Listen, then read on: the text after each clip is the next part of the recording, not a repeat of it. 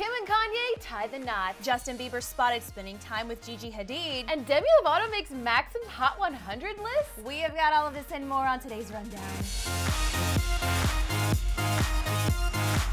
Welcome back to DHR. Happy Tuesday, everyone. Ursty coming at ya. Yeah, you guys, so we have a Turn Up Tuesday special edition for you later in the show. But first, Misty is getting us all caught up on the Kim Kardashian and Kanye wedding details. They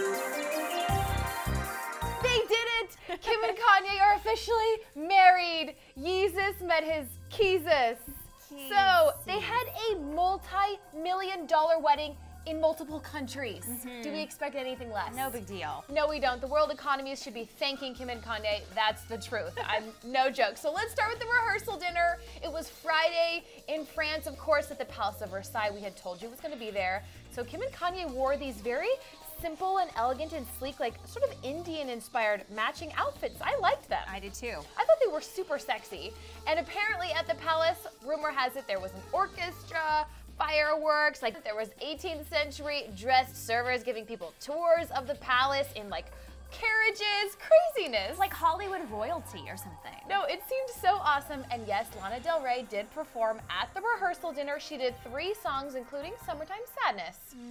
Very nice. I would have loved to be there for that. Yeah, totally. Surprise! Then on Saturday morning, Kim and Kanye surprised all of the guests and flew them from France to Florence, Italy for the actual wedding. And E! News has given us today the exclusive first official photos of Kim's Givenchy haute couture dress. And what are you thinking? I love it so much. I actually wasn't quite sure what direction that Kim would go because she's stepped out with some pretty questionable fashion choices and recently. We have Kanye influence too. Exactly, so I was a little bit nervous, but I thought she looked so classy, so elegant, gorgeous. It was very traditional and a little bit more covered up than her second wedding. That was more of like a princess dress, and this was definitely way more couture, but she looked beautiful. And I want to mention her hair. Yes. I loved her hair, and the whole look just came together so beautifully. And in other photos, we can see them posing in front of this white rose wall. It just was so elegant and beautiful, and Kanye was also wearing Givenchy. He was. Just so you know. And little baby North apparently had a matching dress with mom, and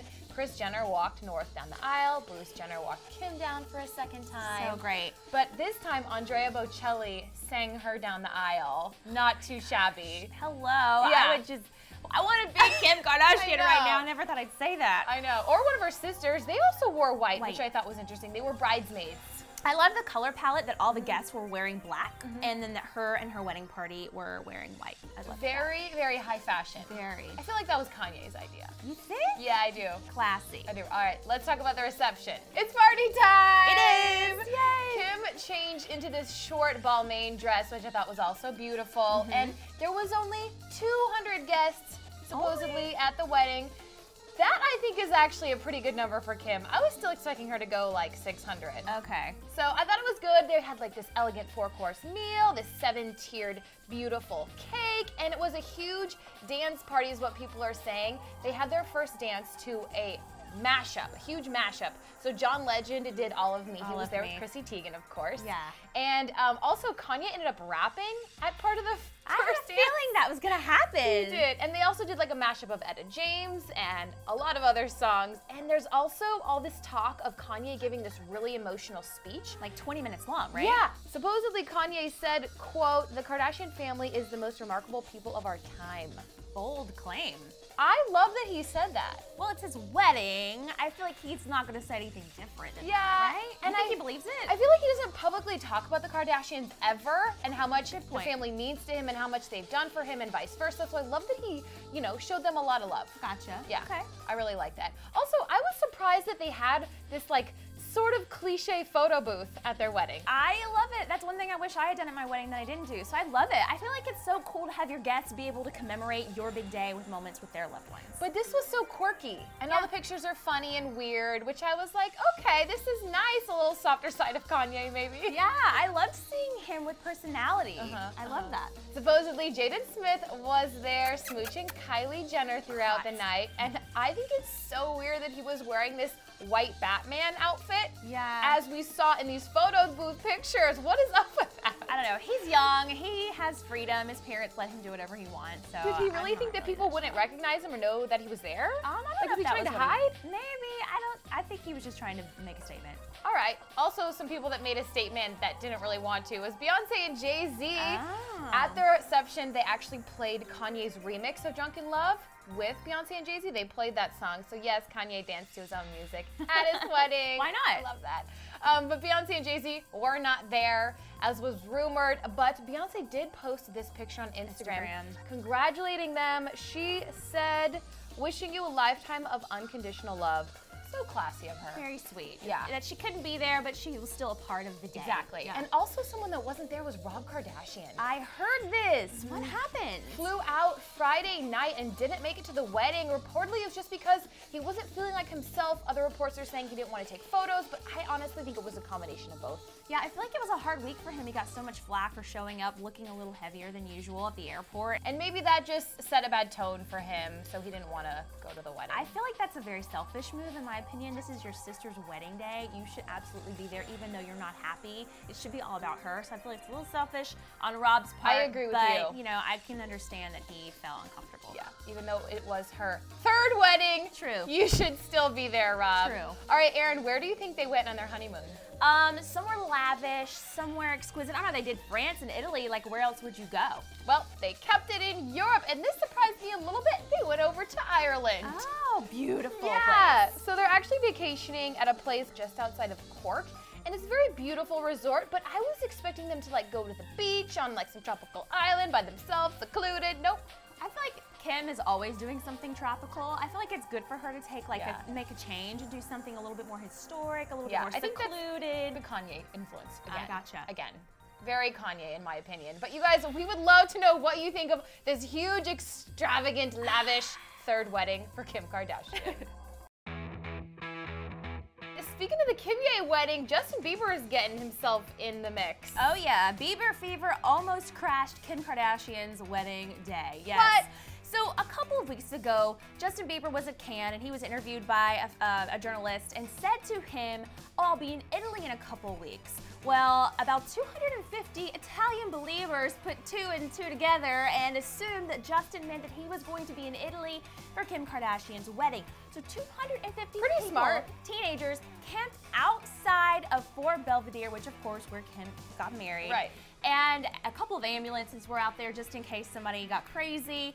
And yeah, they camped out waiting in anticipation all day to see Justin Bieber. But I bet Kim was thinking they were there for her. I hope that's what she thought. I hope in her wonderful day, she didn't think that Justin Bieber was trying to steal her spotlight. Or maybe she didn't notice at all. She was just busy getting hair and makeup done. She doesn't know who's outside. True, true. So far, we haven't heard any reports of Justin Bieber actually being at Kim and Kanye's wedding, although he was spotted in Monaco, so.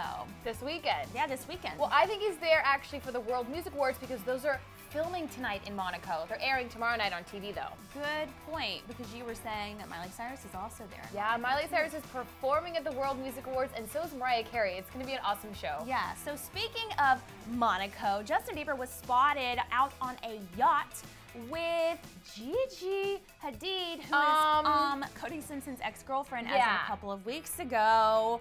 But what's interesting is in these photos that we've seen on Instagram, the two of them don't look like they're being like romantic in any way. They're just hanging out with friends. I feel like it's just like a friendly relationship. I don't think that they came together. I think they both just sort of happened to be there. Because like in this photo, Gigi has her arm around another guy. Right. They're not even close really. Right. And if Justin and Gigi both know it's good for them, they'll, I think, stay away from each other. Just doesn't seem like a good mix to get into. Drama.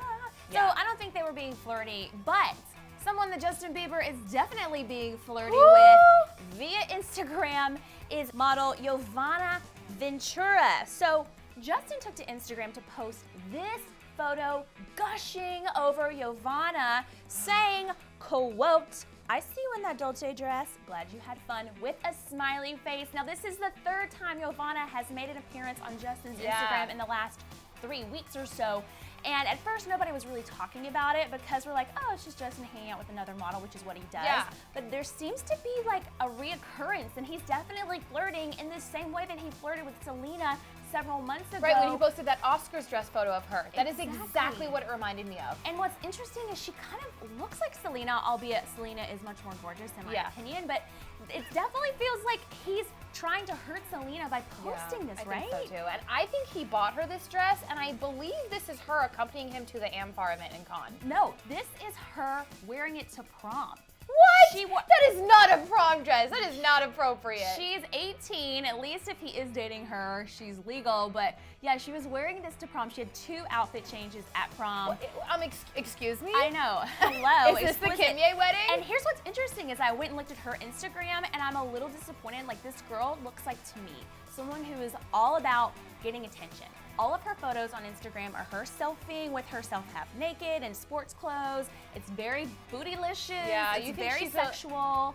She wants some fame. I feel like this is all about fame, and I feel like Justin isn't ready to settle down because he clearly just broke up with Selena, and I feel like he is posting this because he's a player right now, he's dating, and he can because she's a model, she looks like Selena, and that's one way that he can get back at Selena. Yeah, I don't really think this is helping you at all, Justin.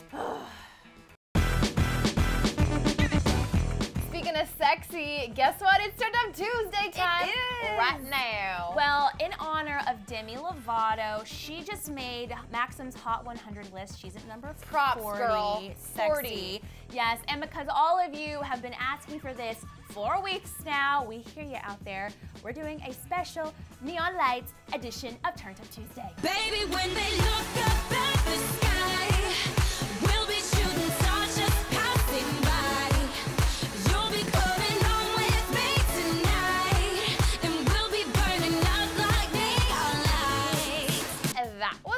Fun, I'd say. As always. As always. So keep commenting on what song you want us to dance to next Tuesday. Hit us up. Yeah, and let us know, what did you guys think of the Kim Kardashian wedding? What was your favorite look? Do you think third time is a charm for this couple? We hope so. We really do. Thank you guys so much for watching the Daily Hollywood Rundown. It's daily every Monday through Friday, as the title says. Aaron and Misty coming at you. We'll see you tomorrow. Thank you guys so much for checking us out on the Daily Hollywood Rundown. Click that box right there for Friday's episode, and don't leave without subscribing, of course.